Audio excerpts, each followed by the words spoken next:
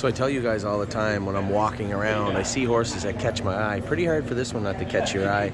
I've only ever had one roll with Joe in my life. And she was okay. Okay filly. But she was tiny. And this is a giant.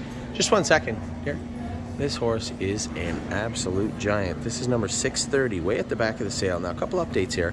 This horse shows being New York eligible. She's New York and Kentucky. She was in foal when they bought her. So she is actually dual eligible, New York and Kentucky. She's had OCDs removed from her hocks. My God, this is a big, good-looking filly. This is a first filly from a Captain Treacherous mare, Fresh Breeze. The second dam, so-so.